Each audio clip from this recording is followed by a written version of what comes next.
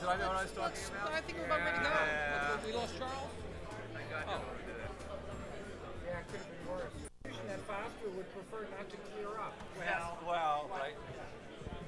Well, I think we're about ready to get started. This is a. If I could get the speakers and up to the podium, this is a very, very high energy crowd and a very, very high energy panel this evening. I'm really proud to be here. This is history for sure, and you're going to hear an awful lot about that. I'd like to tell you a little bit before we begin and make our introductions about the museum, and I'm going to introduce one of our trustees, Len Shustek, in a moment. But I want to give you a little synopsis of all the exciting things that are happening. Then I'm going to leave pretty much for Len, but we're doing some very interesting transitions right now, as you know. Right up the road from here, a block and a half, 1401 North Shoreline Boulevard, is our new home. And we're in the transition of moving some of our artifacts in there as we speak.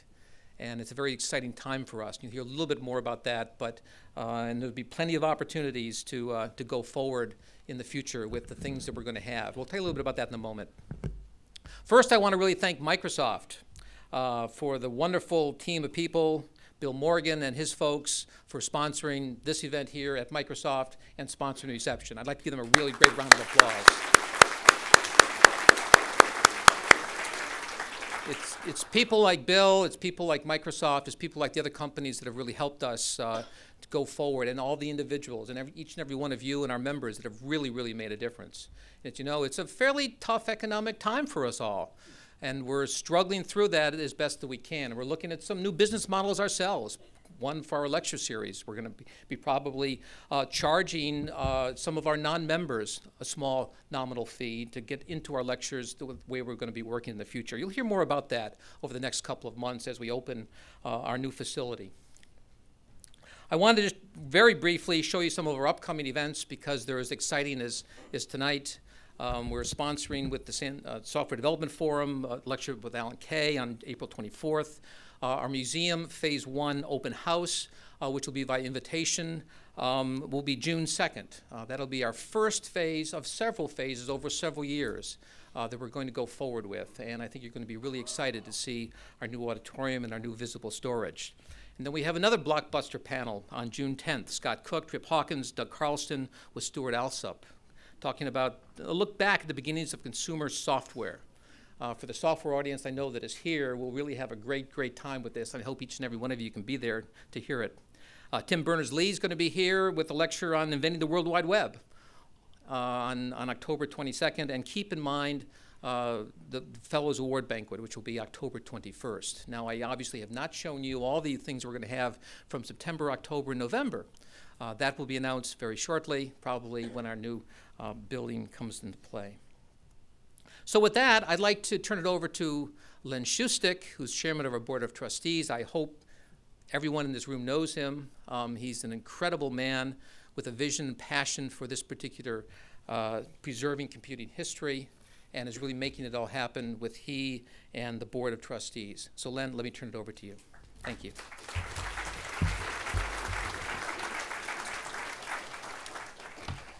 Thank you, John. It's great to see you all today. I feel sometimes like I should start with an apology to people who come to every lecture because we always start with a pitch for the museum. But it's amazing how many people have not been here before or haven't been here for a while. In fact, show of hands of the people who haven't been to a lecture for the Computer History Museum in the last year even. That's half the audience. So we've got to tell you at least what we're about. For those of you who don't know, we are the reincarnation of what used to be the Computer Museum in Boston, which was the country's and even the world's only computer museum. It was started in the 1970s by Gwen and Gordon Bell and others. Gwen and Gordon are in the audience here tonight. And had a facility on the wharf in downtown Boston. And eventually became not so much a history museum as a kids museum, teaching them about computers. What we did to preserve the history mission was to move the collection that they had established there, which was the largest collection in the world of computer artifacts, back to the West Coast in 1996. And in 1999, the Computer Museum in Boston actually dissolved. The corporation was shut down. The kid stuff moved into the Museum of Science in Boston, so it was preserved. So those of you who remember the big walk-through computer and the virtual fish tank can be comforted by the fact that it's still there and you can still go see it. But all of the computer history-related artifacts moved out here. And those artifacts are not just the big iron that you think about when you think about old computers, but it's also little iron, silicon, it's also software, it's also paper. We have tons and tons of manuals and documents and design drawings and schematics. We have thousands of photographs, videos, films, coffee cups, t-shirts, hats, basically everything you need to tell the history of an intellectual revolution, which is what we're trying to preserve here. The amazing thing to me still is that there is nobody else that is doing it. We're the only large-scale collecting museum in the world focused on computer history. And now, as John says, we have a spectacular new building just down the street that we're going to turn into the permanent museum. And that museum will have three components. One is the collection, which is now much expanded and is still the best in the world. The second are public programs like this lecture series, but like a series of exhibits that we are intending to do. The virtual storage exhibit that was in the old building, visual storage exhibit, is now disassembled and is being moved into the new building and will be open in the middle of June. So I hope you will all come back and see it. It's going to be one step further toward a public museum exhibit. It's not going to be a professionally curated exhibit, but at least things will be in chronological order. They'll have labels, and there'll be twice as much stuff as was in the old Moffett Field warehouse for those of you who visited there. What we're doing, I think, is supremely important. Computers are changing the world for all of us, forevermore, and we happen to be privileged to be living through the time when that's happening. If you think this is an important thing to do, and here comes the commercial. I always sound like a KQED pitchman when I do this. If you think this is an important thing to do, we need your help. If you think we should collect these things, display these things, do oral histories of the aging pioneers, then we need your help to do it. Come to the lectures. We need your help to do the interviews. Come to the lectures. Look in your attics for what things you have that might go in the collection. Become a volunteer. And of course, give your financial support. At the very least, everybody in here should become a member of the museum. It doesn't cost that much. I think it's $60. But that goes to the annual campaign to pay the operating expenses of the museum. Give more generously if you can. We also have a capital campaign going to pay for that wonderful new building and for the exhibits that we're going to be putting in it. So please, if you think this is important, help us out. But now on to the fun part of the evening. As you all know, Visicalc also changed the world. Before Visicalc, people would buy a computer by saying, well, I want a 4 megahertz Z80 with 64K of memory. And after Visicalc, people would walk into the computer store and say, I want to run Visicalc. Tell me what I need to do that. It really changed the way people viewed personal computers. And there are lots of questions to ask, like why hadn't it been done before? The person here who's going to be asking those questions and many other questions is well known to you, Charles Simonyi. Back in the 1970s, if you wanted to work at the cutting edge place for user interface and for user-friendly applications, there really was only one place, and that was Xerox Palo Alto Research Center. And Charles worked there for almost a decade. And then he went from the most important think tank for software to the most important independent software developer, which is Microsoft, and had worked at Microsoft for almost a decade. Now, even before those two things, he knew a little bit about computer science because he did get a degree from the University of California at Berkeley and a PhD in computer science from Stanford. So he's clearly a well-renowned scientist, but he's also, and you may not know this, an important philanthropist. He has endowed at least 2 chairs at distinguished universities, and they're not what you might think. They're not computer science. He has endowed a chair at Oxford for the public understanding of science, and a chair at the Institute for Advanced Studies, on which he sits at the board, in theoretical physics. That gives you an idea of the wide-ranging interests of this remarkable person. So please join me in welcoming a scientist and a philanthropist, Charles Simonyi.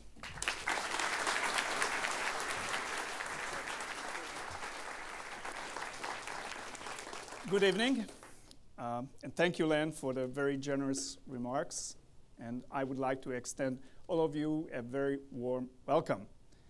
Tonight's program, organized by the Computer Museum History Center, is going to be very interesting, the origin and impact of Visicalc. Participating in the program and being in the focus of the program will be, of course, the creators of Visicalc, Bob Frankston and Dan Bricklin.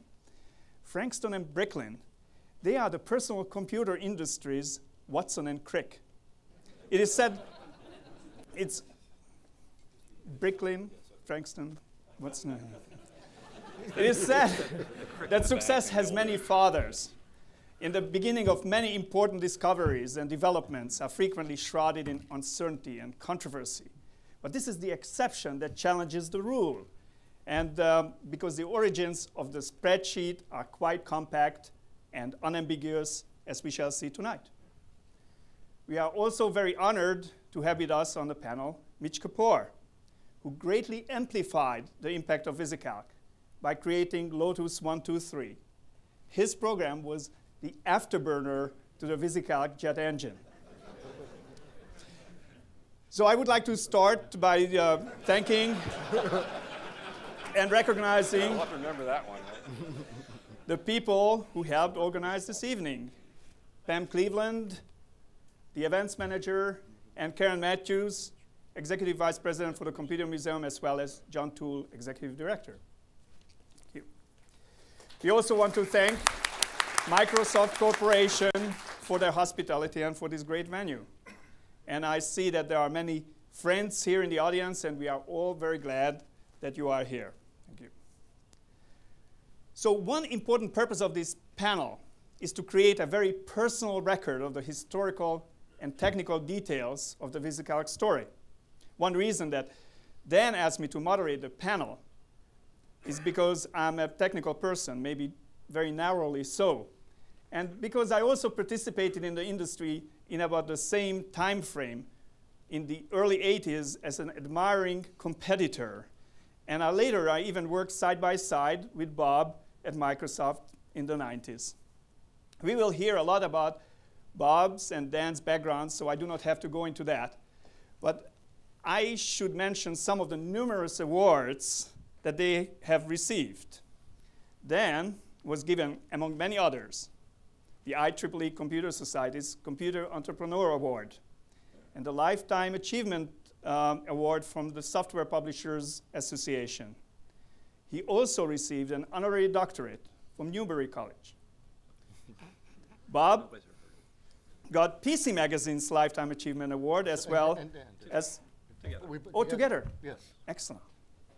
We each have half a Oh, wait a minute. That was supposed to be a balance here. So this is symmetry breaking, it's called. And he is also an ACM Fellow. Together, they were honored by the Western Society of Engineers Washington Award.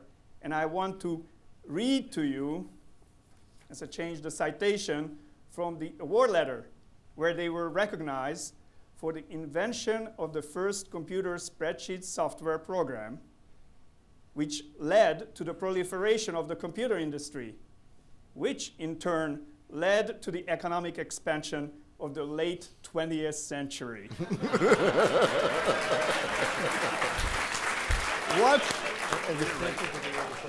Which then crashed. And, what a great way to summarize the impact of Visicalc. So let's start the program. I will propose topics, and we will see how things will go.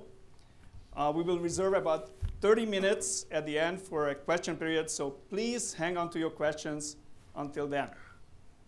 But I was going to say, if you have corrections, though, since a lot of people in the audience were also involved in those days. Always follow the advice of the guests. So, question number one. What in school or with your hobbies prepared you to computers, to software, to applications?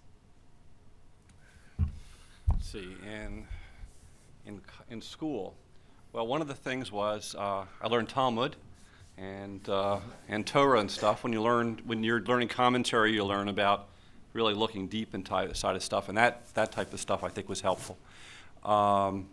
And not from school, I learned from my dad to prototype. That was, he was a printer, And as a printer, he learned he had to mock up things.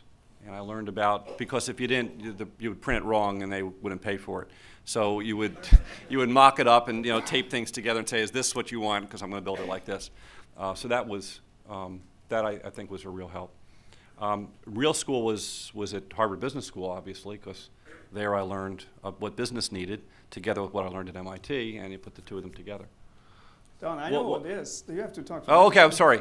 But I can give the story later about, that's what I learned in school. I can give more specific about what happened at Harvard, but we can do that later. Excellent. Yeah. Bob? It's interesting. Basically, computers, I guess the timing is right. They became available at the time when the other choices would have been like ham radio, electric trains, building things. This was much easier. So I never did get my code speed up. And my interest in actually things like psychology were actually parallel. So when I went to college, I originally was going to be in physics, but it wasn't obvious that those computer stuff was a college thing. It was too easy. Later, luckily, I found out there were a lot of things to learn, but it was not so much a program. Again, it was all the philosophical things, ambiguity, psycholinguistics, accounting, as a philosophical concept was very important. But the main thing is I accidentally got jobs doing programming online systems back in '66. So I've always had a chance, was building things for people to use. So there are all these things going on at once. So it's hard to point to any of them as much as a chance. Basically, it was applied ADHD. Is the simplest answer. Well, actually, thanks to going to MIT together, we met each other. So that was real important. And there was this other group friend of ours, David Reed, who many people are aware of, also, but he stayed on to work on this thing called the Internet. I don't know what happened with that. And then we got him to join us. What was your first computer? Can you remember its memory size? And in the spirit of Marcel Proust, can you remember how it smelled? Yes. Yes, no, yes. The first one that I actually got to use and program was QuickTran on a IBM 7044. A fine machine. Fine machine, but it was, oh God, to do it, it was at a local high school, and I would go visit there and go in and be able to use it because it was a public school and everybody was able to use it. And the smell of that terminal with the ball on it, it was the fifth, what was it? Not the 2741, the one before. Oh, yeah, 1050. 1050. And so that had a distinct, but you can't describe the smell. The ink and the grease, yes. Of what it was. That was the first, and of course the first line I typed in is I spelled dimension wrong. So it was. I don't think that was Microsoft Basic. We are talking about the it was QuickTran, yeah. So it was a version of Fortran. Mine was the IBM 1620. Hunter College got an IBM 1620, a machine many people here are very familiar with. And I went instead of my mother to the faculty class. I was in junior high school. So I stayed long enough to, they let me run one program, a leap year program. But I learned, a lot more than just that. It was 20,000 digits. Couldn't do arithmetic, as people here know. You had to load up tables. The other machine, though, I worked on at the time, but I tried to build my own. You too. And I basically was going to do a half-add or add things, but I didn't get a chance to correct one mistake I made. I made my own relays and everything. It's just AC doesn't work for relays. But it created some fine buzzes. It's software, not hardware. Yeah. I have only one word for you, rectifier. Yeah. Well, I was building some flip-flops, but of course I didn't have a debounce button, so I always seemed to not work right. Yeah, but at least I found out later. Fancy. Then you didn't say how much memory you had approximately. You said no to the answer. Whether I have no idea how much was on. Approximately, come on. How much on QuickTran on a 7044? A 7044 would have had 32,000 bytes. Back in 1960. No, 32,000 bytes. 1965. Okay. Right. 66. That sounds great. No, 30,000 words, not bytes. Words. 36 Anybody want to know about the store parity bad? That's fine. That's close enough. The next question is, what was your first personal computer? And this is a trick question. Yes. Bob? Okay, I mean, obviously, I think, well, the SDS 940, actually the SDS 920, but then the SDS 940 would be the ones that used hands-on. And that was rapidly replaced by the Multics machine and the IBM 36067 with fine PCs. Yeah. Not very powerful by Would you choice. want to elaborate? In what sense were they personal? Well, you know, you just go do whatever you want, whenever you want. You ran the system. Exactly. You know, you crashed it, so what? You know, you try to do it at night when nobody else is playing with it. And you walked up the console. I mean, okay, there were large time-sharing systems by those standards. But for those of us, you know, who had a chance, you know, to actually be on the development side, those who really were personal computers. As a matter of fact, my master's thesis was on charging for service on them. But the doctor I wanted to write back then, 73, 74, assumed we'd each have our own personal computer. We wouldn't trust the other computers.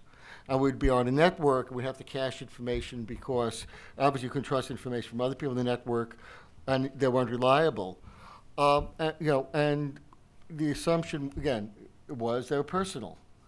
The real thing, I think that the reason why I wouldn't count the 6020 as a personal in the same sense was the 6020 concerned just about the details of programming it. And in a sense, I guess the main thing is breaking it.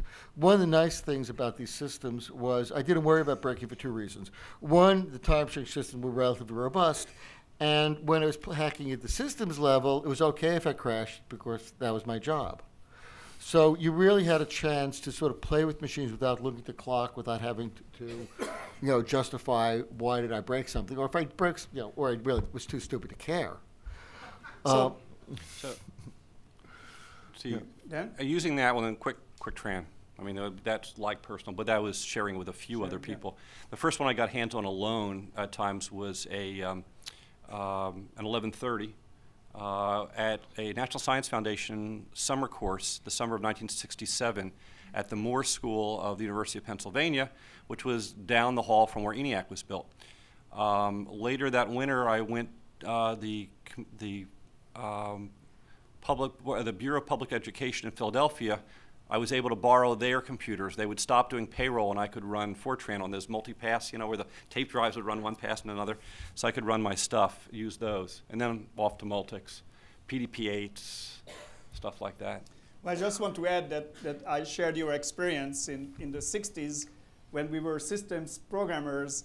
The machines were very accessible in a very deep sense, and we could interact with it, we could crash it, we had all the privileges, just like on a personal computer. And there were more similarities, which brings us to the next question. Well, actually, one other personal computer, I just want to mention, one other personal computer was a PDP-6, was what ran Star Wars on, or Space War, I guess. Well, yes. That's personal. Yes. That was, You know, I have my questions coming up a little later. This is what your guys. I know, but I'm, your yeah, guys' okay, no. background. I mean, Okay. you want me to answer it a little, but I'll get my turn later. In any case. So here comes the next question, which connects to this one, which one was first real? That is to say, post-1975, say, personal computer. What was its memory size? And was there a déjà vu all over again, at least with respect to memory size and performance? Well, Dan's thinking about it. I mean, there are a whole set of different machines. Well, this is what, by the way, East Coast, a millisecond pause, you lose the conversation. I was told that that's true, so I take it on face value. Yes. So it's yours now. There was a very small computer, like the IBM 407, I was actually proud to program. And how many people programmed an IBM 407?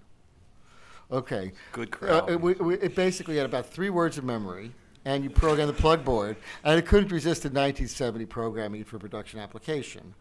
And there are all these process control computers like the HP 2115 where you do it. But the first one that was meant to be a personal computer I used was a company called ECD. They made capacitors, and we decided they were going to do PCs, not like these flaky companies out on the West Coast. And they designed a 6502 based machine that had 16K for starters, but the maximum capacity was 64 megabytes. You could put a pile of processors, maybe 16. Segmentation and... It had memory mapping. You could pile processors on, additional multiprocessors, overlapped I/O, and how much did it cost? Well, the price is $1,500. No, it was 987 point... that was the right. It was original 987.54. Now, normally price is much more than cost, and that's the thing you learn in business. They didn't quite figure that out.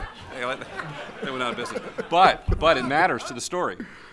because Well, that's where I got, and luckily they had a 6502 processor, so I got very fast on it. And the tools developed by one of the programs. I write this on the site, so I don't want to belabor it. John Doty, who had a fine assembler for the 6502 that ran on Multics and allowed for structured assembly language without gotos. That will come back in the story. that'll come back later. Dan? First real personal computer that I got, well, first I went down to the local Radio Shack and saw TRS-80 when it came out. And then I guess the first time I really played with an Apple II is when Dan Filestra let me play with his over a weekend, and I actually did the Visicalc prototype. I didn't actually buy one of my own until years later. We always just borrowed. And, It's a common story. So anyway, we have the stage now is set. We have the personal computer, and we have relevant experience, maybe a decade old. So the next important question that we should really focus on is, what were the circumstances of how you came up with the spreadsheet idea? And when did the idea become a business? Mitch has a very interesting story that sets that scene. Mitch?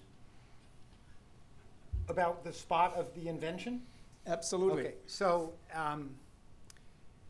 for many years through the late 80s and 90s, at Harvard Business School in the entrepreneurship curriculum, there was a case taught which was about the founding of Lotus. And so it was the occasion for my annual trip over to the B School to be part of the case. when you couldn't make it, Esther went. When Esther couldn't, I went. That's right.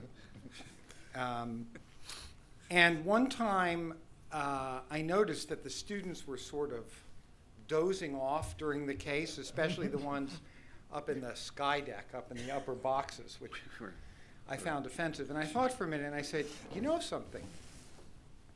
If I remember correctly, in this very room, Aldrich 108 at the business school, Dan Bricklin came up with the idea for the spreadsheet. Surely you can do something better than doze off. And it occurred to me that as an inspiration to students, there ought to be a plaque in the room for them to look at that said, on such and such a day in such and such a year, Dan Bricklin invented the first, electronic spreadsheet. That is. In fact, there's Aldrich 108. That's what it looks like today, Aldrich 108. Do you have a shot of the?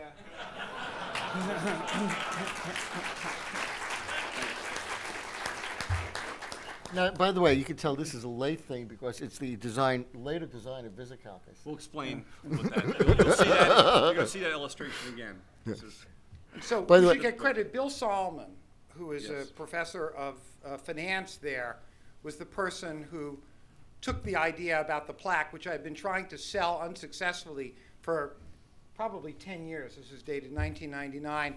He gets the credit for actually picking up on the idea and implementing it. Yeah. By the way, I do have to defend sleeping in class. I spent half my career in college asleep in class. And it wasn't until Suhas Patil's class, if anybody knows Suhas, that I realized it's better to sleep in the back row, not the front row. Dan, before you say your piece, I just want to mention that in the University of Chicago, there is a similar plaque of where the first chain reaction ever took place. And I think that I've been you by it, yes. truly started a financial chain reaction here. So tell us about how it happened. Well, We let's know that see. it's true now. Yes. We Here, want to let's know go the back. details. I'll do a few pictures here real quick. This is where Bob and I met. This is MIT, where Bob and I went together at, that's Project Mac. It doesn't look like this Was there. anymore. It doesn't look like that anymore, but it did back then.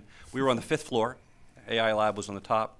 I went to DEC, did word processing, went to Harvard, and that's what I look like at Harvard. Okay? No, that's Now, after- that doesn't show the other, no, it's with the hair. They'd show the other side. If I turn around, my ponytail was down to here. That was for the first year of the business school. And what happened there, well, I mean, the story which I tell is true, that I would, having worked on word processing at DEC, having worked on APL, helping Bob with a little bit with the BASIC he had done. And implementing a version of BASIC at my bachelor's thesis. At MIT. I was into interpreters and into things to do with screen-based things. I also worked on computerized typesetting when I was at Digital. I'll get a little bit into that in a second.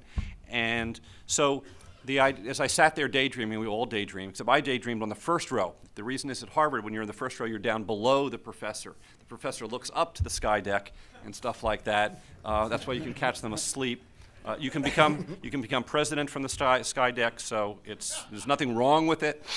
Well, that's an open question. No, some of our most successful in many ways students went off, were from the sky deck, but those of us down at the front. So there I would sit back there. I like history, which is why that was Dave Reed's calculator. We were doing a case about calculators. I daydreamed about a magic type of a blackboard that would do what I couldn't do, which is when I made a mistake, I always made mistakes in my homework, erase one number and have it change them all. And we saw, back to the picture that Mitch, as you saw, we had all these blackboards. So people would say, well, who did it for 5%? Who did it for 10%? And Louis always had the answer. He had done it for all of them. I learned later Louis was winging it, but that, when I told him the story. But I imagined my calculator being a mouse, having a mouse in the bottom. I had seen an Alto over at MIT, and there was enough keys on it to do sort of key stuff, and I imagined I had a head-up display. Literally, I was imagining this, and that you would sort of type numbers in with the keyboard on top of the mouse, so you could use one hand, and be able to put in some numbers and another number and circle it, and then put a sum, because there's a sum button on the, let's see, where's my calculator? I'll show my calculator. I don't have a picture of my calculator here. Whatever. I have it here, so yes, I do. I'm sorry. On my website, you can go to my website and you can see pictures of stuff like this. This is my calculator, okay? And he dressed up as one at Halloween party. Yes, we have a picture of me dressed up as this cat. Little did I know, I'd be dressed up as this at one of Bob's Halloween parties. And so I imagined this head-up display and having that type of stuff. And then I started thinking about this idea about having this electronic spreadsheet. The summer of '78, while riding my bicycle on Martha's Vineyard, I decided that what I was going to do is I was going to develop this product, come up with this idea of this electronic merging of word processing and calculating or something, and build a product and do that. Now, I had this idea in the spring, which is about 25 years ago today, for all we know, and went to my professors to tell them this idea. The first professor I went to, I wanted to go to my finance professor, obviously, but he wasn't available. So the first professor I went to was my production management professor, and I said, we'll have this thing, you'll be able to do calculations on the screen, and you could use a modem so people can communicate with it. And he said, wow, Dan, people fly in together to be in the room to do production management calculations, MRP or whatever, and they would have blackboards that go from one room to another that they would do. This idea of, I don't understand what you're doing, but it sounds really cool. That's cool. Then my next professor I got to see was my professor for cost accounting, Professor Jim Cash. Now Cash is what a great name for a finance professor. Jim actually had been a programmer. He actually knew programming.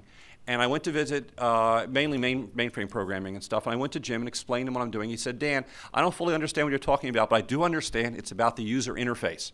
And the user interface is key. I think this is a really great idea. Jim became the first tenured black professor at Harvard. He's on the board of General Electric and Microsoft. He's head of the compliance committee.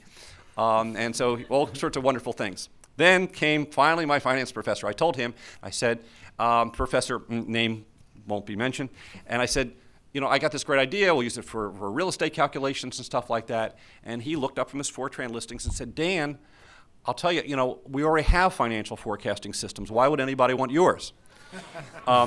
However, I have this second-year student. You're a first-year student. I have a second-year student who's been doing research about personal computers. He'll tell you why real estate agents won't use your product. His name is Dan Filestra. And he has started a company called Personal Software. Let me give you his number. And that's how I met Dan Filestra. That professor did not get tenure. And Peter Jennings, yes, of course. At that and time. Peter can tell you some more. There are some people here, there are several people here from Personal Software Visicalc. That professor, now when people ask him for ideas, he says, "You're asking me whether it's a good idea." But then one of my other professors, who I showed it to later, Professor Glauber, went off to become Assistant Secretary of the Treasury. He also didn't think it was so great. So he said, and he's head of NASDAQ or something. He says, who knows? So that professor wasn't so bad. That's how I met Dan. I called Dan up and said, "Hey, what you doing?" And he said, "I got this thing called microchess, done by this guy, Peter Jennings, who's sitting right here. It's really cool. I use Apple computer to do stuff." And that's where I decided to go and do this project. To actually come up with the specifics of the idea, though, I was into prototyping.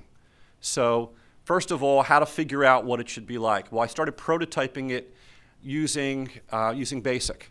And what I realized was that you had to build something special. I knew how to program in BASIC, and whenever I was at Harvard, this friend of mine always beat me out with his calculator. He had an HP calculator, not a TI cheapie, and he had a programmable one. RPN is so much better. What? RPN is so much better, and we'll get into RPN. Half of us were RPN, half of us were algebraic. So with Visicalc, I figured let's just go with no precedent. You'll just do it right away, just like a calculator. So therefore, because half the people knew one, half the people didn't the other. So what I did was I realized that he always beat me to it. I would run downstairs, program something in BASIC, and he would have it for our study group done sooner. So I realized that something's wrong with this programming thing. So, there must be a better way, and there came Visicalc. So I started trying to prototype it. And I was trying to prototype it on their machine there. They had a VT05 probably connected to a DEC 10. And this idea of stuff all over the place, I didn't realize that you had to be able to name them. If you're going to be able to say this plus this, you got to have a name. So I figured, how will you name it? Well, maybe you'll name it by having the first one is number 1, the second one you did is number 2. Well, how are you going to remember that? Okay. And then there were I imagined 3 planes of information. There's one plane, which is what you're seeing the display. There's another plane, which was the calculations, and another one, which was the formatting. Okay? Now, it turns out that I had seen a particular product that nobody ever talks about. We could go over this. Can we have the Elmo, please?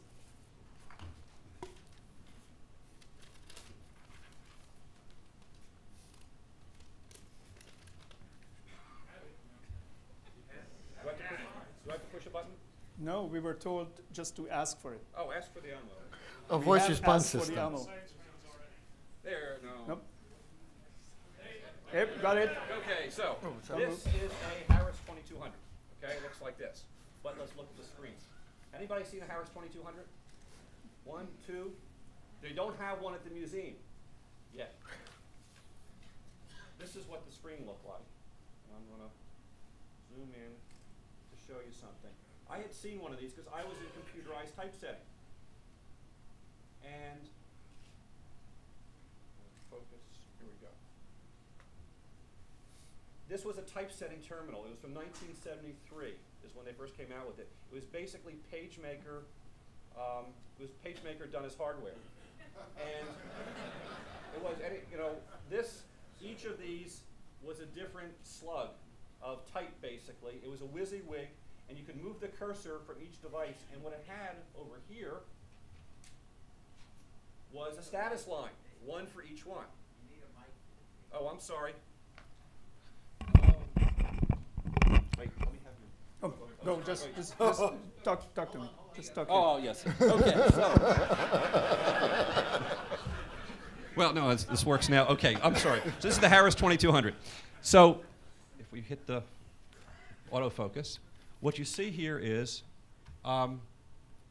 it has quad center or ragged right. It basically had the formatting. It had the what size width the thing was, what font it was, font bold, font medium. and then what the measure was and stuff like that. So basically this idea of having each item, we have an item and we have status about it, that I remember that. And that type of, I had that kind of that idea. Back to the computer, I guess. Whatever. So sitting down at the Harvard thing, I came up with the a, computer, well, please. yes. So I thought about, well, how am I going to name it? Let's name it by columns and rows. That'll make it easy. We'll name them by, and we'll have A, B, C, 1, 2, 3, or something like that. So now, because then you can parse it, because if it was, like, I want to keep, came from computerized typesetting. Computerized typesetting, you were paid by the keystroke. So I was into keystroke minimization. I was from, real important, people were paid by the keystroke.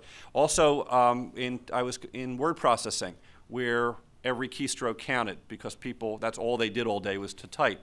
So I was looking for minimizing keystrokes in terms of stuff, and maps worked with it. So I had that idea of columns and rows, and that's what I programmed on the Harvard machine. But the Harvard machine, running in BASIC on a time-sharing machine isn't the greatest. Then Dan Filestra, in the fall of 1978, he told me that he was interested in, he didn't know about this thing I was doing yet. After I decided I wanted to do it, we were trying to figure out what machine we were going to use, I was going to use to do it. I thought maybe I'd use a DEC machine. I was a Digital Equipment Corporation alumni.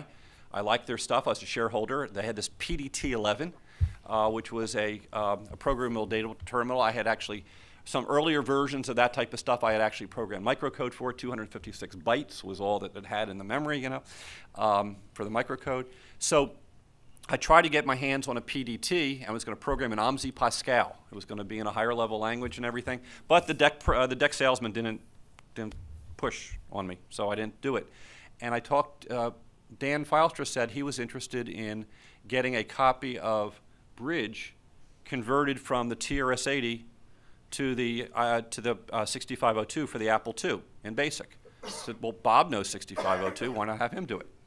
So Bob came and did that and was working with him. And Bob's very resourceful. He needed a listing. They didn't have a printer on their TRS-80. He brought his SX70 camera. Well, and you also had to be careful not to wake Peter Jennings up, who's sleeping in the other room. That was the room where you would stay. And so Bob took the picture of the listing and typed it and make the other. And I was telling Bob about my thing, and Bob mentioned to Dan about this idea that I have something or other to do with with some number thing. And Dan said, well, if you have, why not do it for the Apple II? You can borrow mine. So I borrowed it over a weekend. It was a holiday weekend at Harvard in the fall of '78, and I prototyped this Visicalc thing. And it was going to have columns and rows. I programmed it in integer basic at first, I think, or later in floating point. I think it just kept an integer. Yeah, and then it just kept an integer. Yeah, because it's just testing it. And I wanted to have the mouse, but we don't have a mouse in an Apple II. So, but it had paddles, the game paddles. So you would turn the paddle this way, and the cursor would go this way. And then you would push the fire button, and it would go up and down. And it worked. Now, it didn't scroll because I didn't have that. Now, when you recalculated, when you push the recalc button, I had it tell you it was recalculating by going click. But of course, that takes it one tick, tick, tick. You could watch it, to move the cursor to it. It turned out that the sound, the tick sound, plus the moving the cursor and showing it, showing the recalculation was about 80% of the time. I sped it up by getting rid of it and it got faster. But the problem with the mouse, with using the supposed mouse, the paddle is an RC circuit. And it wasn't, it sort of drifted a little bit, and there was no actual pointer cursor that was moving through it. So you might be on an edge and it would sort of sit there going, so this is no good. But the Apple II had 2 arrow keys. So I just quickly changed the code, and left and right arrow made it go left and right, and you hit the space bar instead of fire, and it made it go up and down. And I made this prototype. And so now we had a prototype for it. Now at that point, back to the Elmo. How long does it take to go back to the Elmo this time? Whoa! That was quick. Too quick. Yes. This is from a book from Microsoft called Programmers at Work. Microphone. This is from a book at Microsoft called Programmers at Work. Volume 1. Volume 1. Somewhere or other, I'll have to find the original is somewhere at home. This is actually a piece of spreadsheet paper. You can see It's one of those green. It was black, white. It was light blue lines on white paper, big paper like that. And I scribbled on the back, and I wrote a state diagram of what I thought the spreadsheet should look like. This is from around November, and it has stuff like, let's see, replicate. I already called it replicate. And at this point, if you put a number in, you would get an expression, and there was L for label. U, if you typed a U, you could point. It means I was going to use a number. Well, later on, I had a friend of mine, John Reese, who said, why do you need to type the U? So you're right. If it's 1 plus arrow, it's, obviously the thing to do is it means you're pointing. So I got rid of that. It's nice when people ask you stuff like that. Replicate over here, from where to where, and this is an early version of what I was going to do for, is it absolute or not, but I didn't know exactly how to do it according to these calculations. It got better later. Incremental value and stuff, things that later on came in. We had all these great ideas we were going to do. Bob's written up a lot of the actual programming on his website that came out a couple days ago. Yesterday, to be exact. Yesterday. Exactly. Great. Well, I've been meaning to write up those notes for 20 years, and I sort of finally got motivated. Well, no, it's interesting. Bob, it's your turn now. If you can tell us about what tools you used for development, and what were the basic data structures. Well, I think I'll start out with experience, point out some things from Dan's talk. You notice that the assumption was we'd be sitting up using heads-up graphic interactive displays, in shared rooms, and that we have pointing devices and things. And the real breakthrough that Dan does emphasize is the simplification to the grid.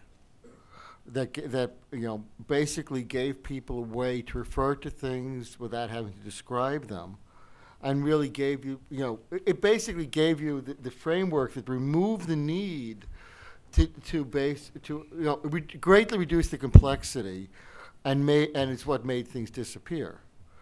And that, 2 points. One is people don't realize, we knew this stuff back then, and the importance of basically what you don't do. And I think even for me, it was when Dan did that prototype that I realized, okay, now I see it. Now, right, it was more or less. Yeah, and I think that one of the, I'm looking at Dan's state diagrams, and a lot of that, and I wanted to program it, but I was in school. Right. The problem is that Dan didn't have time to program it, and I figured, what the hell? How many weeks did it take you? Well, I didn't know how long, but I figured, well, it looks interesting. If let's say I was getting $5 an hour, then maybe I'll come ahead, maybe I won't. But I couldn't resist doing it, and so I would work at night in my attic, and I had this nice apartment which actually had a huge attic. Okay. It was large enough that I was able to keep my magazines and stuff. And as an aside, pictures again. Those magazines became the Software House Library, which became the Lotus Library, and the librarian eventually wanted to be the Microsoft librarian. Here's the attic. Oh yes, on Broadway, Paul Revere's route through Arlington. Bob used SX70 and took pictures of all sorts of stuff. This is one of Bob's SX70 pictures of the attic, which you can describe. Yeah, well, that's that's an Apple II for and the screen. That was one of the tables I worked on. The other end of it was my DEC LH120 for my day job, which I never went to. Well, it was nice working. By the way, that was the legacy of working in interactive data on the SDS 940 about the Lamson back at the beginning. Okay, so and then we'd meet in the evening when I was waking up and Dan was come from school to go over things. And okay, I'll explain that in detail. So basically, well, no pun intended, because I'd written the basic for ECD, and the assembler we used ran on Multics. Now, Multics itself is a whole other interesting history, which I won't go into, except that because of ECD, you had the 6502 tools could download, and the reason I worked at night was only $1 an hour for time. And the only competition I have was this other minor little project called Ada. That was being done for France, third shift time. They knew Multics was cheap, and it was worth making a transatlantic phone call from France to use a computer at MIT. So, It also took them 2 or 3 months for the bills to come through. yeah, but that, again, things became more expensive later. So it was basically, and even that winter, there was this little snowstorm. They shut the city down for a week, banned cross-country skiing on the main streets. But, no, that was the year before, when I was still at ECD, which is why I worked from a distance, works well. Oh, yeah.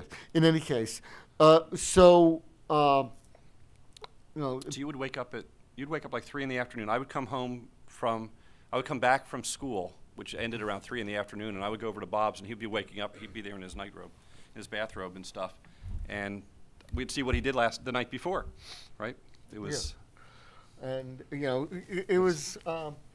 In any case, the code. Just to point out, this code was. I didn't get a chance to find some earlier listings. I'm going to try to locate. I'm going to try to locate them, but. Show the. Oh yeah, that's okay. Yeah, but this is basically essentially the code from the original version, since it didn't have to change. Now, how many 6502 programmers are there here? Okay, glad to know some of you still remember the code. Okay, well, okay, I don't think I'm going to have to point to the code necessarily, but the machine itself had if I remember right, I'm trying to remember even now, it had the A register, the X, and the Y registers. So you would load the standard accumulator. And you compare the 8-bit bytes, and it was a pretty simple machine. But of course, we want to work with again, I don't want to go through the code in detail, except to note that you notice that there was a religion called GoToList programming. Now, I didn't view it religiously, but I did believe that GoTo's just made the flow hard to follow. So if you notice this code, even though it's an assembler, it's basically standard looping instructions. And it's commented. Oh, yeah. If you back off, you'll see the purpose of comments was one thing I'd learned in programming was if I got hit by a truck, would I be able to the next person would be able to read the code? But more important, I realized that after you write a few lines of code, even you can't figure it out anymore. So basically, my goal in commenting was not to necessarily comment each line, but to try to explain what the surprises were. But the assumption were most of the stuff you could figure out and guess, but what mistakes would I make when I come back to this after forgetting? So I basically try to point out things like this. What are things you have to be aware of if you modify the code? And well, we don't have to look at it in too much detail.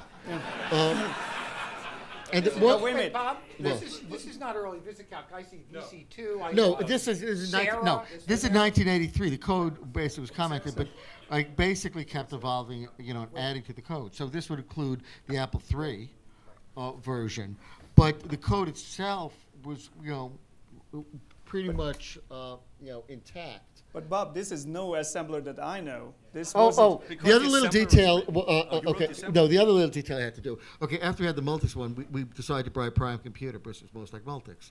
So on the side, because it's boring, first we had to write the tool, so I wrote a trivial screen editor. Then I had to write an assembler. Right. But you build the tools you need to do. So you build the assembler, and later. We got more program stuff, so I wasn't as critical on everything. So I got a chance to enhance my editor, and eventually it became an Emacs, which we then traded to Prime for disk drive. And we had a program, Seth Steinberg, who we hired, and this guy might get ahead. One thing Seth did was do a Lisp implementation, which we incorporated into the editor. Which is why the annotations line up and everything. But Seth also, he's a very experienced programmer. He'd done a time-sharing system for the Interdata computer when he was at the Architecture Machine Group, became Media Lab. I think he's going to introduce a great philosophical concept of the bad luck fault. The machine wanted to always be able to recover from an interrupt, so sometimes it's got a bad luck fault. But when he did the conversion for the Z80, he basically put aside his ego and did it line by line, comparable with the 6502 version, so that we can maintain the two versions manually in sync. You can look at the comments in the 6502 version to understand what's happening in the Z80 version. There weren't comments in the Z80. He ran a listing program that synced the two of them together on the labels and used the comments from one, basically explained the other. And that was a sort of an open And the bugs source. were similar, turned out. It was open source edition. It goes Copy back to Bob's bug. to Multics when you contribute to the project. And I think there's a general sense. I keep emphasizing Visicalc was not a program; it was a product, and it was always fast enough with the programming, even back in the Multics days, that sometimes you made the mistake. You did something too clever. But one lesson I learned: you always paid the price for cleverness. So you had to keep it simple and not lose. Remember, the goal was to make the program, make it the experience, what you're trying to do with the program, which was paramount. Can you remind us how many people worked on the first version? Okay, Visicalc, I was programmed exclusively until we formed the company in January 2nd, 1979. I came up with the name Software Arts, and we were a place I called Kentucky Fried Fish. There's an old KFC that had been converted, whatever. Fish Place. And then, it was basically Dan and I working on it, came up with a name like 3 in the morning, Visicalc things. Then we got office space, and I hired Steve Lawrence to help us programming, from ECD. And then this guy, Brad Templeton, this kid over there, came over to advise and had to deal with the pet as we started to expand out. And then slowly by... See, the people who actually worked on the code of the original, Bob wrote most of it. Seth fixed some of the bugs. We brought Seth in. We brought Seth in who fixed some of the bugs. Not Seth, I mean Steve Lawrence fixed some of the bugs.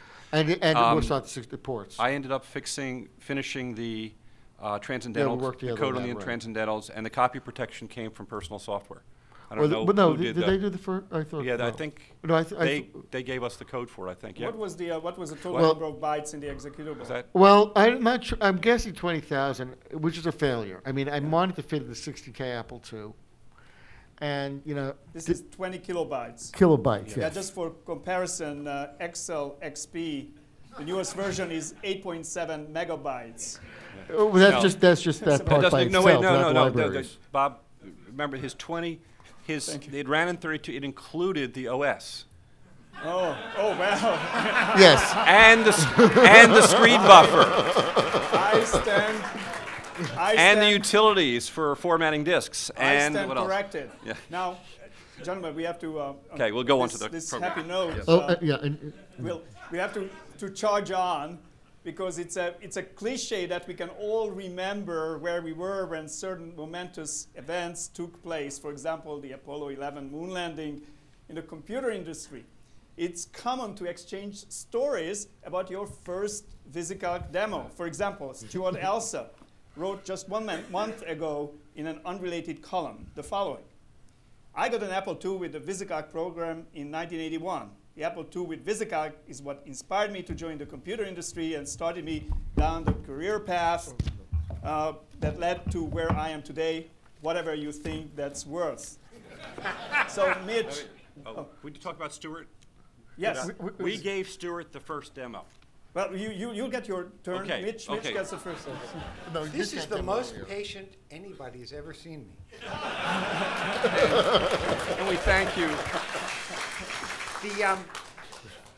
I had co-founded an Apple user group in the Boston area called the New England Apple Tree, which met monthly, and people came and gave demos, and we swapped programs, the Napster precedent. And Bob came once, and I had met Bob, and he was incredibly excited. And just before the meeting, my patient version. Yeah. Well, you've heard Bob talk. I didn't understand anything. You were into TM. You knew how. Yeah, no, I've been meditating a lot, and so I was kind of spacey still anyway. And we'll show you pictures of him. I knew Bob was incredibly excited, and I have to say, and it is one of the great embarrassments, he gave me this demo, and he started with a blank spreadsheet on the Apple II and built a few things, and put some formulas and copied them and changed the input, and all the changes rippled through, and I went, huh? Fortunately, that was not the last demo I got, but that was my first demo. You remember that, Bob? Oh, yeah, no, I remember giving the demo. I remember you telling me about Mitch. Yes. Well, he was this tape librarian. There were tapes in those days, of course. Okay, Bob, your first demo? What? the first demo that you gave to where you still remember No. where you were. Maybe Where it when was I first Stuart gave you a demo? Wait, you first gave me a demo? Yeah. Well, we've been talking about it. I think that it was I was doing the bridge conversion to the Apple II, and I'd got Dan Foster interested in this. And before it, actually, Dan had introduced me to Dan Foster, and we were talking about like doing a basic thing. We actually spoke to this guy at TI, I remember, Ed Esper Little, about doing a basic for his machine. I mean, all these people were in those days. And so I had a vague idea again.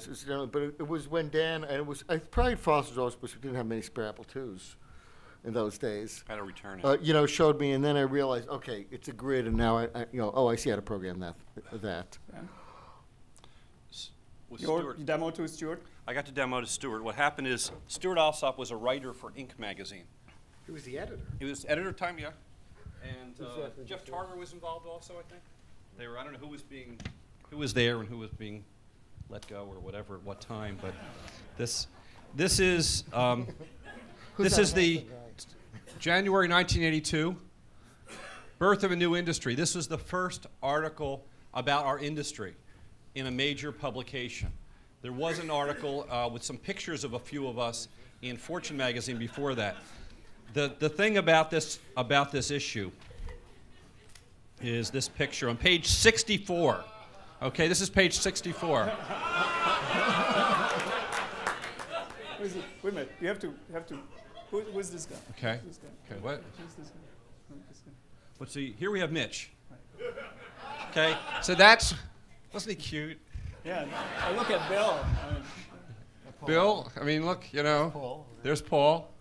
There. Paul and hasn't changed. Tony Gold. Eventually, I sold my demo program to Lifeboat, which years later, there's Gary Kildo and all. This is an article by Steve Ditlia, who I happened to run into about a week and a half ago. And this doesn't. No. Thank you. That one was. I'll show you. See, it's brown. See. Black. However, because Stuart put me on the cover of Inc. magazine in a plaid shirt, I could wear that for everything forever thereafter. So this Stuart Stuart didn't write this article. Stuart wrote another article over here, and this was the first time Stuart had been involved. This is me and Bob. And I was not wearing sunglasses. It was a long photo session with photochromatic glasses. Here we go. It said Bricklin Frankston cracked the mini microcomputer microsoftware market wide open with a program called Visicalc by Stuart Alsop II. Okay. This was the first connection with PCs for Stuart, and that's where we demoed for him the product. And of course, he cared about how do I start up some new publication or something, and that's the type of stuff that he did. Now, in this article, they asked me this question, which is there are other questions about the future. Similar programs. Eventually, Bricklin said, Visicalc will become a generic name, or at least someone will come along with Killer Calc. The first word, killer, and notice they had a picture of Mitch in here. We probably won't have time to discuss the origins of the killer app phrase that was actually first applied to Lotus 123, and then I understand retroactively was applied to Visicalc. So we'll leave this. And then if I may add, I was having dinner in the Black Forest restaurant in Los Altos, summer of 1980, where I ran into Paul Hackle. And if you think that Microsoft people are arrogant, you should have seen the Park people. They were much more arrogant. And we thought that these were toys, these personal computers, but Paul Hackle said, you got to see this, you got to see this. So I saw it, and I was so impressed because here was something that did a function that wasn't available on the Alto. So it was inspired by the Alto. I didn't know that. I didn't know that at the time, but it made me redouble my efforts to look for a job, and I met Bill 2 months later. So thank you. Yes. Now, and then you did Multiplan. Yes. So By the way, also I don't know if it ever shipped. We did a version for the Xerox A20. Yeah, we did. Yeah, Is there right. a- Yeah, it's amazing. I mean, it was a, That was it a CPM machine. Yeah, CPM machine. I mean, everybody had CPM machines. We could spend so much time on the questions of portability, on egoless programming, on the idea Well, of actually, shipping one a comment prototype. about portability is there are two companies that looked at portability and we put resources and it didn't pan out. Software Arts, we develop our own tools, languages, and this other company, Northwest, was also into portability. And Very so much was so. Context. Oh, well, no, but their code did it. Yeah, I'm talking about No, code that that was real time. Right? Oh, yeah. Context MBA. No. That was so slow. Anybody remember Context MBA? It was the perfect foil. Yeah. So, just with a few minutes left until the question period, I want to actually, ask everybody one for thing you didn't something mention- especially important that you might want to say. Well, one thing you didn't mention was Mitch's other roles, product manager. Mitch was product manager at Visicalc for quite a long time. For what Visicalc, product? For the product, and help us. He kept East Coast hours, even though he was on the West Coast. He also had his own product, by the way. He was such a good product But he manager. also, on the side, had his own products, Visiplan and Visitrend, and I created a data interchange format so Visicalc can work with them. I remember when they hired you, the meeting. Well, the actual introduction, you guys made the introduction between personal software and me. Yeah. I remember when Dan was saying, Filester was in town, he was saying, we were at dinner, the three of us. He was saying, well, we need a product manager for this and this. And I, well, how are you going to find somebody? And you said, what about me? Next thing I know, he's in California. And he's our product manager. It was great. So I do want to say something because Visicalc literally changed my life. I had been into personal computers as a hobbyist, which quickly turned into a paying gig consulting at $5 and $10 an hour for people that needed little programs written in BASIC for an Apple II. And amazingly, in the Boston area, there were just enough that you could survive on that. And I was trying to figure out what to do with my life. And Visicalc, not the first time I saw it, but probably the second or third, was a complete inspiration. And I don't think people remember, if they weren't there, what an impact it had. Because when I experienced it, I wasn't thinking about how it was done or the bits and the bytes. But there was a kind of an elegant minimalism to it.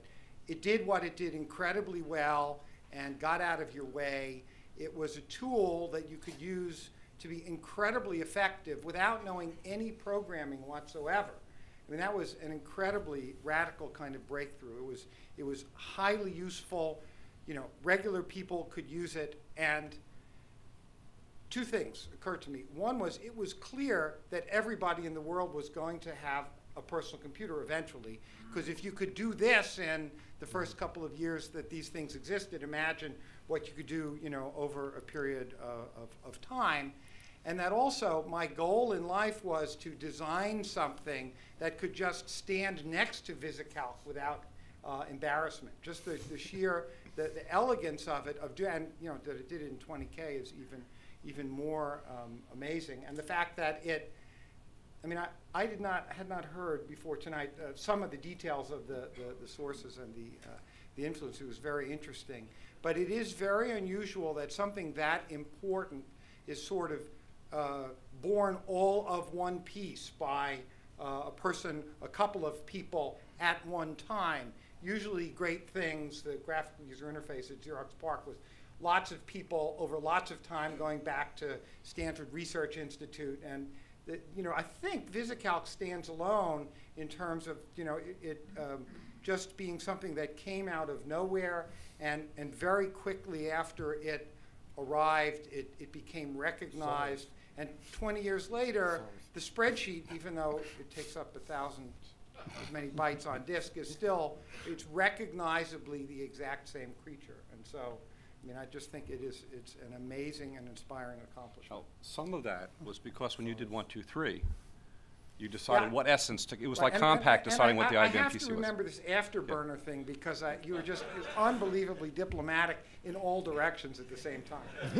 Yeah, it's better than No, I mean, better than the early Excel commercials, if you remember what they said about. But no, the thing is when you did 1, 2, 3, because I remember when I first saw 1, 2, 3, and I I turned, I think it was to Tracy, we walked out, they're going to do 60 million the first year. I was off by 4 million or something. Yeah, you were very close. I was really close. I would have won the bet. You thought it was be 3 or something. My initial forecast. Never good at forecasting. Yeah.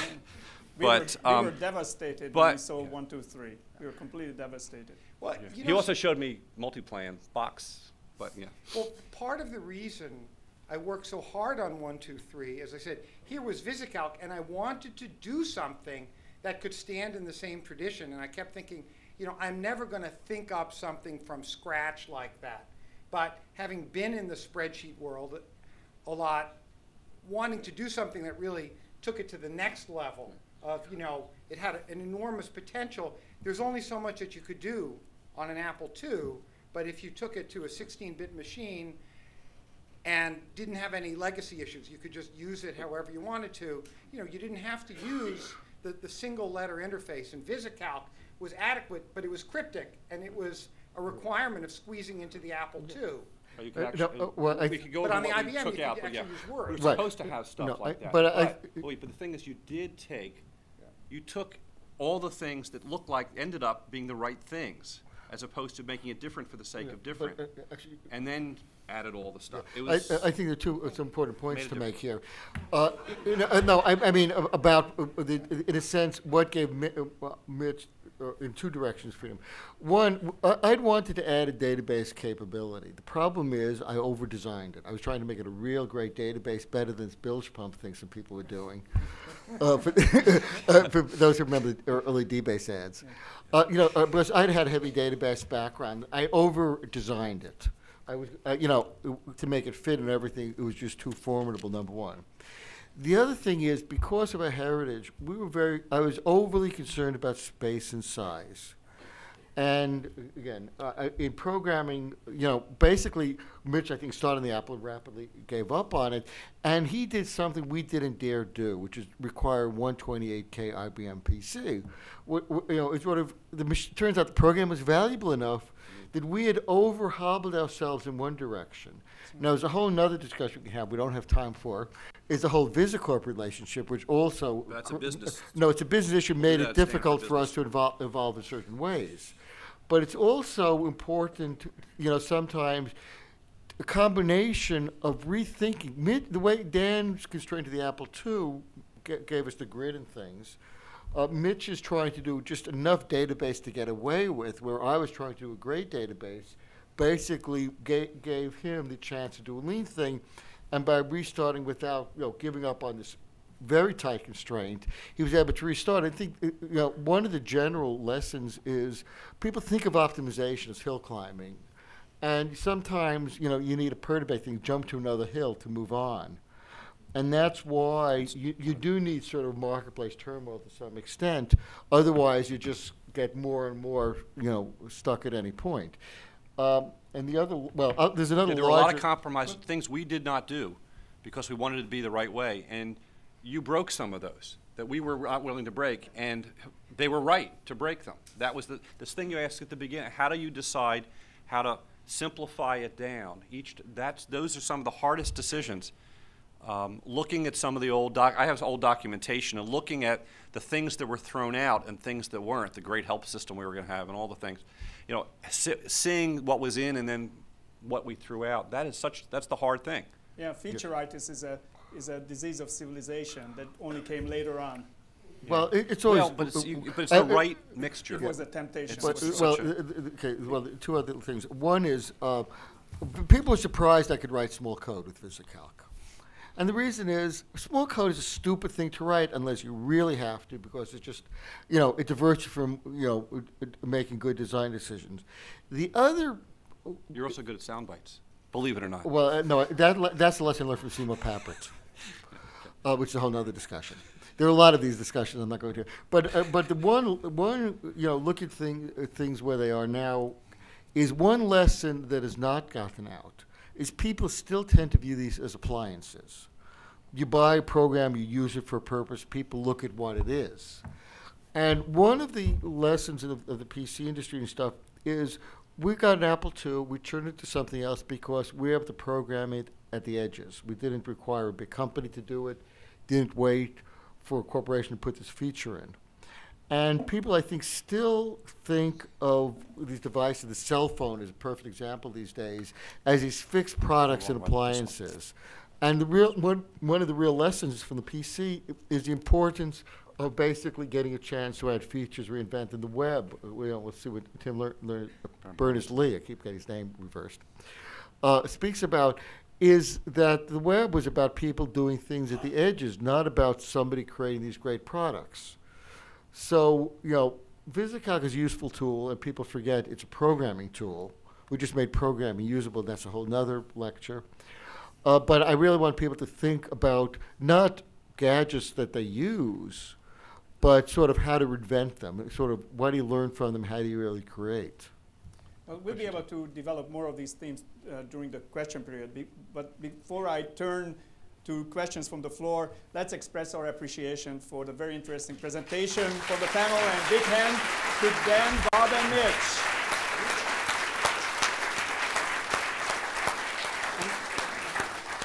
And we have the volunteers with the mics, and please.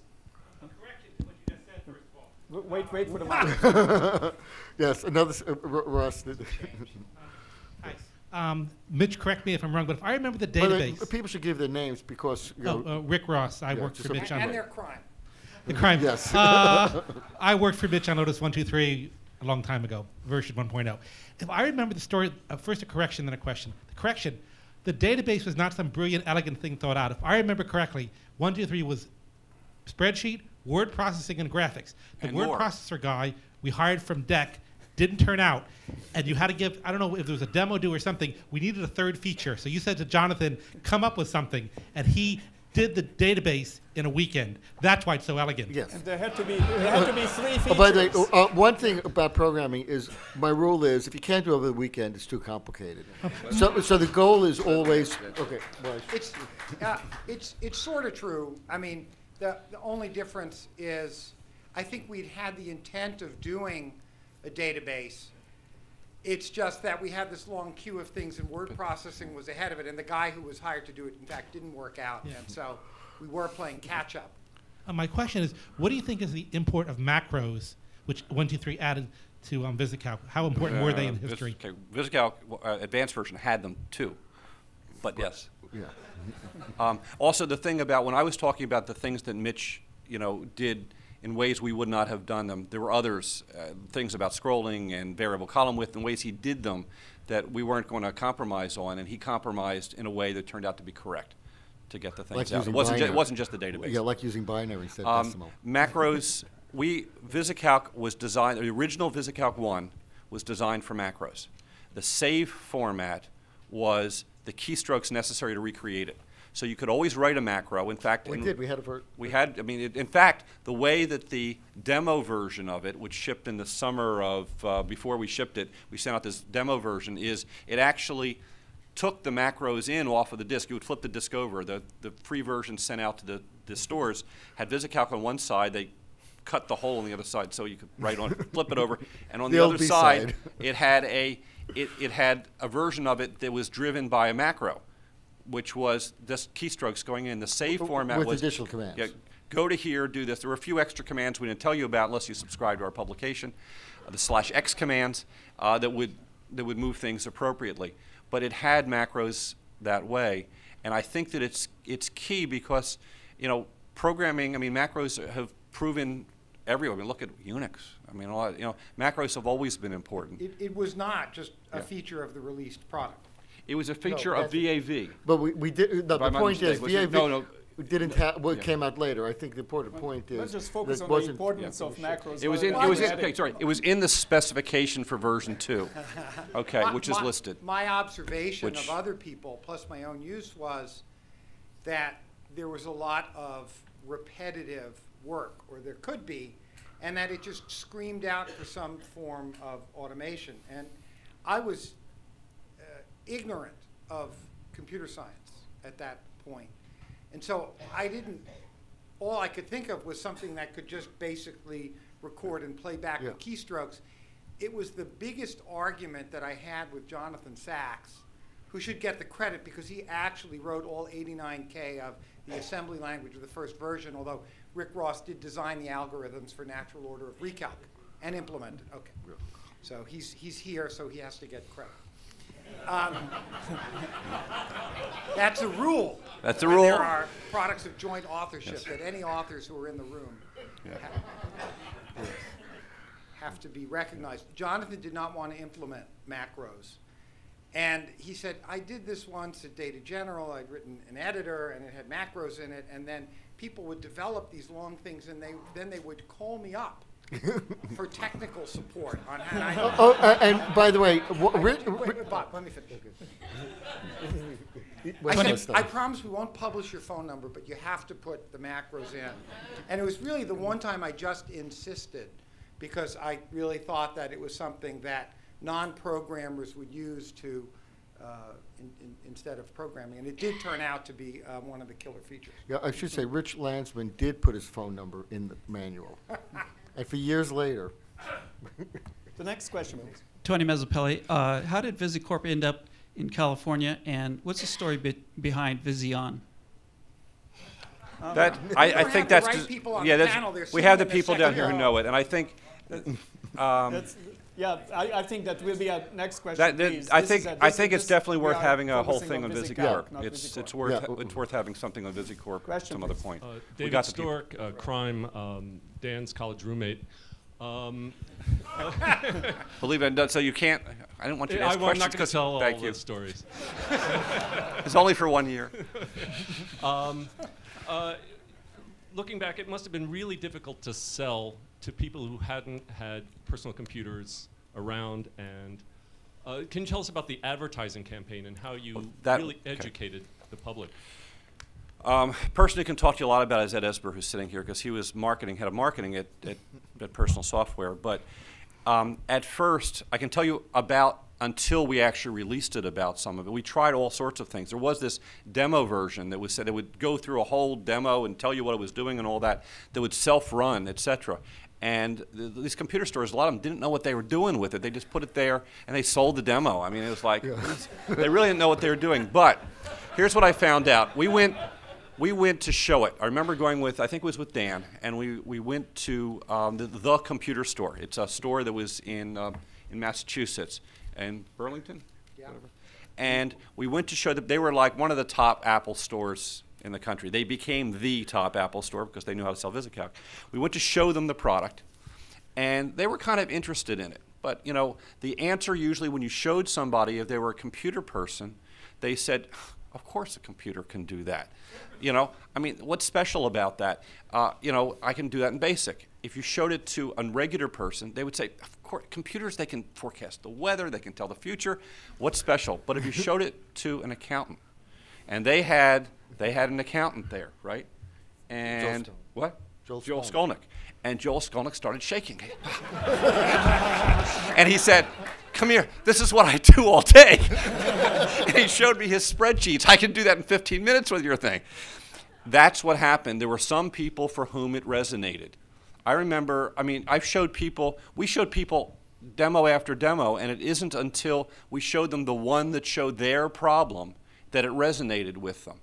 And those people then became the computer people, like, there were people who became the computer person within their corporation, and they then started using it and people caught on. Now, some computer people got turned on by what you could do with the computer. You know, of how, I mean, Jean-Louis Gasset writes about, in his book, about how he was at the, at a hotel in the bridal suite, you know, under the mirror and all that, and that's where Visicalc showed itself to him or something. I was like, well, you know, he's French, he's French, and he writes it. And he viewed it as modeling clay that you can, you know, so each person, you know, got, so that was one. Eventually, the ads that really worked, there were some, HP did some, but I think Radio Shack did the ads. They actually showed the sheet of what the output. When you showed people the output, that seems to be the thing. Output is what does it for a lot of things. By the time 1, 2, 3 came on, a lot of people were ready for it, and the dealers knew how to sell. Simonyi would tell stories about how to sell, you know, and he knew how to do that. But that's my stories about it. Any? Well, I mean, the major point is, you know, do you sell refrigerators to Eskimos, or do you sell to people who want to buy refrigerators? There were enough people for whom it resonated, that it really became more of an awareness issue, and then they would sell it. But the other important thing, I think, we sold 1,000 units a month, yeah, right? where people got confused, is they confused it with a financial planning tool. They confused it with time series. It was really more the back of an envelope, but it resonated with some class of people first. And the problem is when their products are overly focused on those, like Javelin and Improv, it sort of it wound up narrowing the market. So I think the thing was basically, if you're lucky enough to have people it resonates with, and even better, if those people happen on the side to use that to fund an industry, you get a very nice effect. Can we have the next question, please? Mitch, you mentioned that 123 was this Rains Cohen. Who also was, well, you can give your veto, but involved. Well, if I recall, doing system administration and doing the development at Microfinance Systems in the basement at Central Square. The PC was targeted as a platform. I seem to recall setting up a Microsoft CPM card in an Apple II as a development platform for Jonathan. That's right. With a soft card. On the Apple II. On the Apple II. You know that I hired Rains when he was 12. I was 13. Todd was 12. He was the developer. I'm sorry. Yeah. At the company that was the predecessor to Lotus, we were not sure about the right target platform. Clearly not the Apple II. We thought maybe the Z80, and there were better development tools or different ones that were available. So not a popular PC platform. Yeah, that was not the PC. Three Rivers. Different. No, we thought of them for we were thinking of them for development platform, but not for a target platform. Right. And John said, we got to do this right. I don't want to write in assembler. We're going to write in C, high-level language, easy to maintain. And it was just too slow on that machine. That was the conclusion we came to. It would just not meet the speed. And so we were kind of in limbo and until IBM announced the IBM PC in August '81. Questions on the other? Oh, I'm sorry, the mic is, excuse me, the mic is already there. A two-part question. How did the name Visicalc come out, and roughly when did the term spreadsheet become a commonly used buzzword? Okay, I'll answer.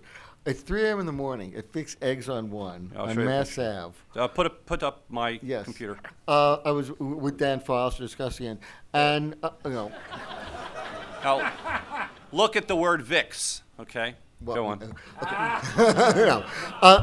And we basically discussed things like Electroledger and stuff, and Visible Calculator was what I basically abbreviated as Visicalc.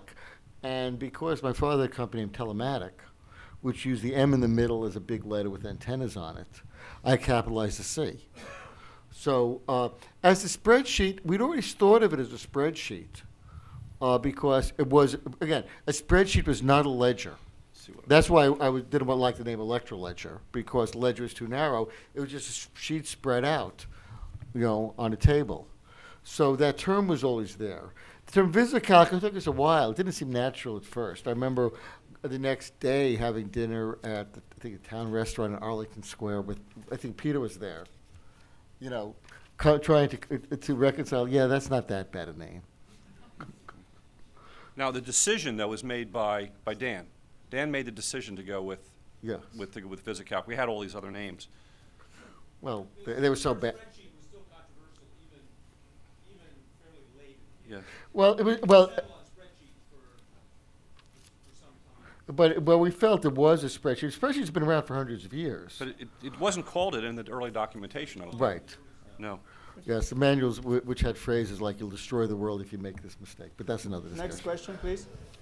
Hi, my name is Ted Goldstein. I'm curious, what can you say about your relationship with Apple Computer and how it progressed from good to bad to better to worse? The first version. Well, actually, Peter should start by talking about his demo to Markova. Yeah. The first version of it that sort of ran, written in assembler that Bob wrote early like the first week Well, or so well, of the first January. 6 weeks of programming. Yeah, January of '79. Dan brought out to show Apple. And actually, Peter's the one who did You were at the demo. meeting? No, he did the demo. You're the one who did the demo, yes. And what did Markula say? Can Wait, we hold have on, we're mic? getting a Mic here. mic's over there. No, Peter's over there. I can't resist. It's just one of those interesting stories because I went to Consumer Electronics Show, and from there to Sunnyvale, and the question that was asked about Visicalc moving to California, I came to California to get office space, etc. And on that visit, I went to Apple and attempted to demonstrate Visicalc to Mike Markula, who was chairman of Apple. And no problem at all. We had a very good meeting, and I did a quick demo and the usual profit and loss statement, typical Harvard Business School case. And he sort of said, yeah, that's fine. Now let me show you something very interesting. Last night in Apple Basic, I programmed a checkbook program. And he proceeded to demonstrate the program that he had just written in Basic, and which he was very excited about because I don't think he'd ever written a program before. So he just learned how to program.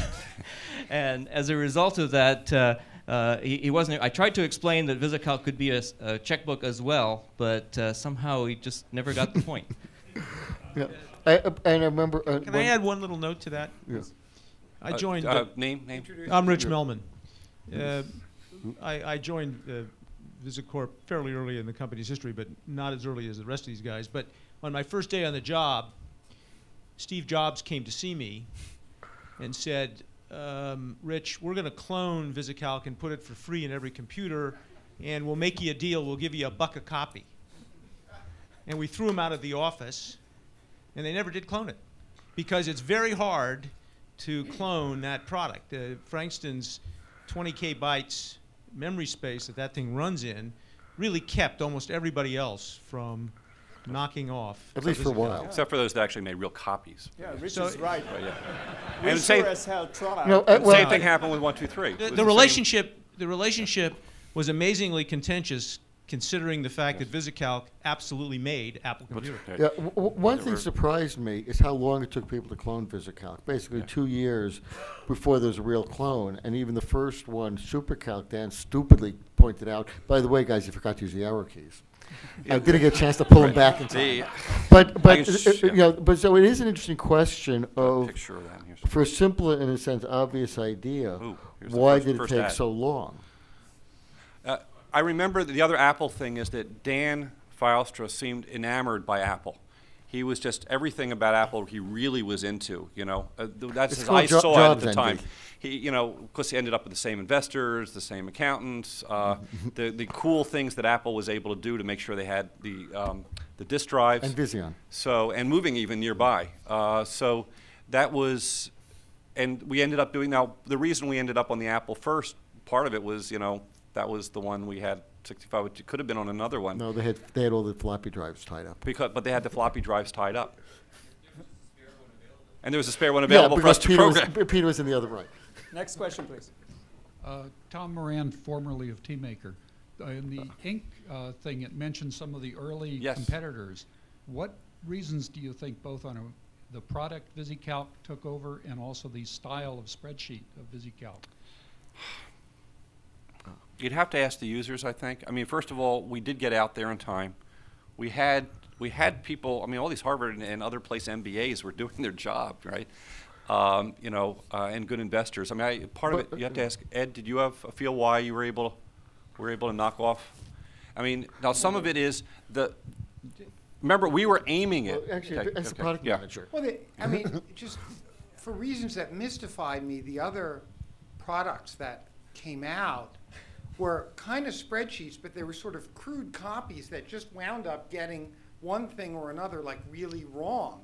Like Context MBA was god-awfully slow. How about the earlier like TeamMaker and? Well, but they were just they were just imitative in ways that they didn't have the kind of the crispness or the elegance. They just didn't work as well for you. And then there was a whole lot of momentum. Brand momentum behind Visicalc. It had mystique. It was the software, you know, software tail that wagged the hardware dog. And Ben Rosen, who was the most influential analyst, got behind it, and it rode on Apple's charisma. And so the other Here's The what I other said. thing, of course, is that Apple really was a consumer machine. The CPM machines weren't. You couldn't just go and buy them and set them up. You had to do fiddling. The only things you could just run were the Apple II, the Commodore PET, and the TRS-80. But the PET and the TRS-80 as consumer machines were just inferior in terms of capability and experience. It also was very fast. I mean, keystroke minimum. I mean, Yeah. it was like a video game, and the keystroke minimization made a difference. I mean, I was aiming against the back of the envelope. My goal was the following: the first time you would do something, you'd use Visicalc. This was literally the goal I was at, because if I didn't get you doing it, it was too hard to do the first time. You wouldn't get the benefit the second time. You did the recalc. So I was trying to make it easier than using your calculator, at least the same, and no more keystrokes than necessary for stuff, and that did make some difference.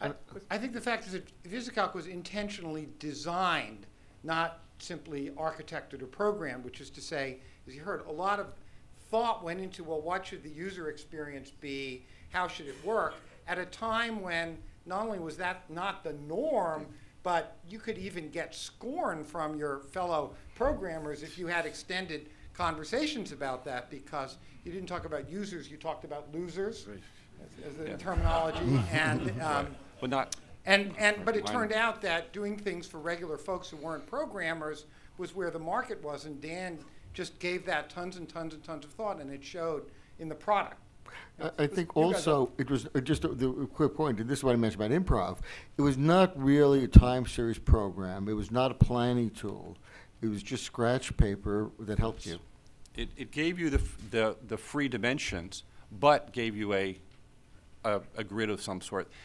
Some people went too far in the 2 dimensions, and some people went too far in the grid. And plus, if the other ones had been #1, they'd be up here. But you guys have two models. I mean, in an alternate universe. You have two models to mention that both Visicalc and 1, 2, 3 were damn fast, and I think that made a lot of difference. Well, damn fast, except for my mistake of doing decimal arithmetic. No, it would have been faster. You see, it would have been faster if we had a different Apple II, because the RC circuit, we tuned it to the speed of that particular Apple II. Next question, please. Not only was it fast, but it didn't crash very much. I'm Liza Loop, and I met these 3 guys. Yeah. A long time ago, I was, I think, the 17th employee at Personal Software. Don't forget that the company that did the marketing was Personal Software. Yes. It became Visicorp because of Visicalc. But we were asking questions about how it was advertised and what sold it. It sold itself. We had people walking into the Personal Software at Cole Park saying, I need 3 more copies of I need 3 more discs, but don't give me that manual. But they liked the reference card? They liked the reference card. Yes. The reference card was great, but don't give me the manual. I got to write the second manual. Yeah. Well, you wrote the 4th manual. I wrote the first. And then the second one was written by a famous writer in our industry. And then the 3rd one was written by Dan Filester just to get it out the door. And that was the one that got out. It wasn't that bad. But it was. Depends on when you were talking to the user. The reference card, which my father printed. These are. I can show you how it went. But the reference card, the sketch of this picture on the back that told you all the pieces. Well, Dan, you took does the reference card relate to the design of the program? It was a great reference. Oh, it was crucial. Yeah. In fact, yes. Okay. Leading question. Thank you very much. By the way, Dan, did you take the picture for this right? Yes, I took the pictures. I'm always into photography. I use my long lens and the whole bit. This is the reference card. Mike. Oh, well, I always do that. Mike, here. By the way, this really is do it in your attic, not garage thing, but it's everything done yourself. Whereas the whole idea now is you get the design people and you hire these people and you hire those people. This is what the reference card looked like. Typed with a correcting selectric typewriter. You can see my corrections. This is on the 3rd of January. We rented one of these. I borrowed from Bob, and then we rented one. And constantly, I would update this reference card along with a manual that was in that style of, we called it a calculator. At least I called it at first, so it's CL. So you could see, told you how to do it. And this was the spec. So, but basically, the reference card started out as something like this, which was the spec, and then turned into, this was the reference card in June of 1979 when we announced it at the National Computer Conference in New York City. And there's actually a copy of a little later one up on the website. But in that plaque, they have a sketch of this picture that I found on the back of something from Harvard. And it explained all the different stuff. It even had graphing and stuff. Oh, I need to add that mic right up. But here's the spec. You know, it told you all the stuff. It was really into different fonts and stuff like that. You used a lot of them. And that seemed to work. People said they were able to learn from it. And this is a discipline. We couldn't explain the reference card. We changed the program. Yeah. Next question, please. Okay. Eod Mante, just user. You mentioned how you went up the food chain at Apple. Something similar must have happened at IBM, that people were gradually starting to take note and waking up. Could you describe that a little?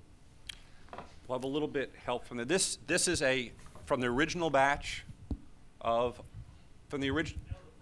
the first shipment of Visicalc for the IBM PC. Okay, the guys from IBM came to us and said, we need Visicalc. And we said, great, we have a deal, go on out there and go do a deal with it. And we did a version for it. Now what I understand it is that when Don Estridge went to demonstrate a PC, I guess it was an Apple II or something, or maybe it was his version, running on the IBM PC to senior management, some of them already knew how to use Visicalc.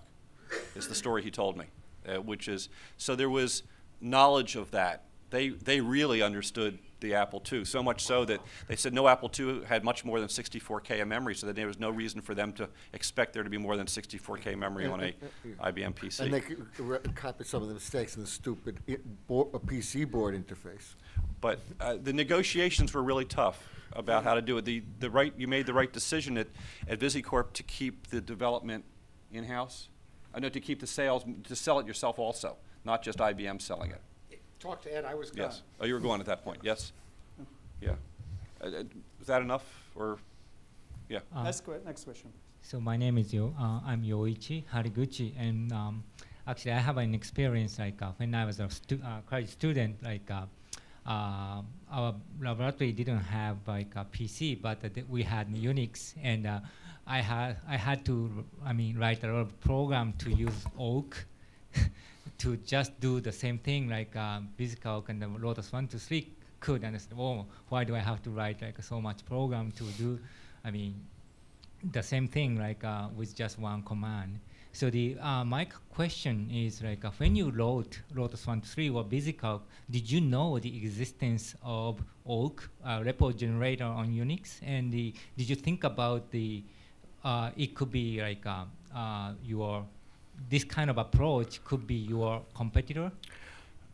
When I was designing it, we were building it, I was taking a course about computer stuff at Harvard. And one of the things is we got to look at all these financial forecasting systems. Bob will talk about the ones he worked with. We were familiar with financial forecasting report systems. Visicalc was successful because it was not a financial forecasting system. It was a two-dimensional grid, like a word. It was a blank slate that people didn't just put things in a strict way. They put here, here. Things would grow as you would write it, and that free-formness is important, different than a report generator, which we were aware of. And that seems to be a thing to understand is the simple general-purpose tools. Simple IP connectivity. Things like that seem to win out over other things. Yeah, as I said, the improv story, we were very, of course, aware of Unix because we'd worked on Multics, which is the real thing. Unix is one of what Multics no, is many of. Unix was the same. Those people had worked on Unless Multics. You change the fact. spelling, it means something. And it was a joke name based on Multics. Yeah. So it really was. I appreciate the good. We have a whole long story in that. I have a link machine on my desk. I also worked on a thing called FFL, First Financial Language, designed by Buckle Lamson, and I did the implementation of the SDS 940 back in 1966. So we had, and I worked at Interactive Data, which sold time series stuff, time series analysis online. With when Mitch did what became Microtrain, was that what you call it? Microtroll. Tiny Troll. Tiny Troll. Oh, we got a picture of that. There was very familiar from the IDC experience, and that's why Visicalc was really it could do that, but that was really not the purpose. Here's, if Maybe you go to the the screen, last- there's MFS. That's the last Mitch's question, program. please. Oh, okay. Yeah, I'm another one of Brad Templeton, and I was one of the earliest employees of Personal Software, as you mentioned. And Visicalc changed my life, as Mitch said. I think there's a lot of people in this room who can say that. I wanted to reiterate just an amusing anecdote from the introduction of Visicalc.